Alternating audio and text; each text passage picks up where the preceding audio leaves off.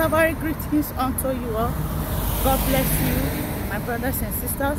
The Bible says we should be confident of this very thing, that the Lord God whom have started the good thing in your life will finish it to the very end.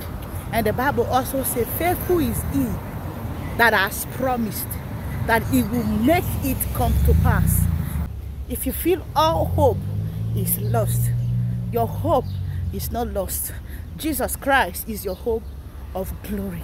And I'm also here to tell you, whatsoever God has started in your life, whatsoever, every good thing that the Lord God have started in your life, be rest assured that God will finish it.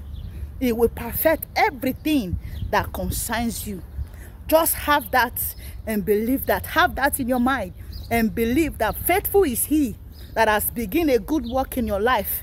Is also faithful to finish it to the very end.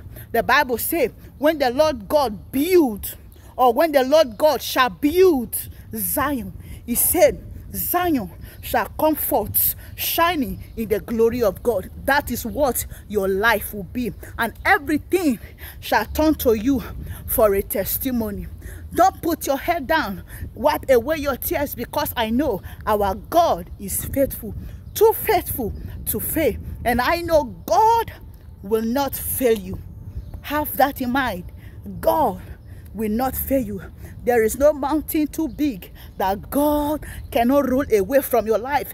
There is no hill that is too high that God cannot bring low in your life. And there is no valley too low in your life that God cannot lift up. And I declare, God will lift you up, and it will bring every valley in your life to be lifted up, every mountain to be bring down, and every hill to become plain in your life. The Bible says, who is that whole, that mountain before Zerubbabel become plain? That shall be your testimony. For all things shall work together for your good in Jesus' mighty name. Amen. Shalom Shabbat. Have it in mind, God cannot fail you.